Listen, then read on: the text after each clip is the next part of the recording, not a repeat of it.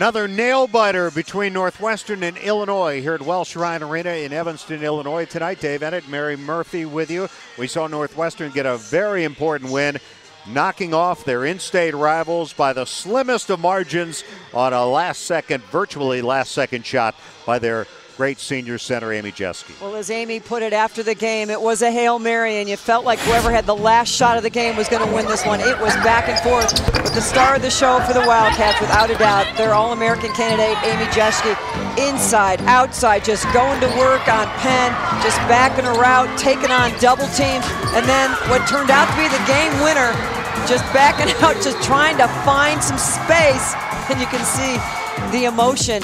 And what a game it was from a shooting percentage. I mean, both these teams, nobody could miss.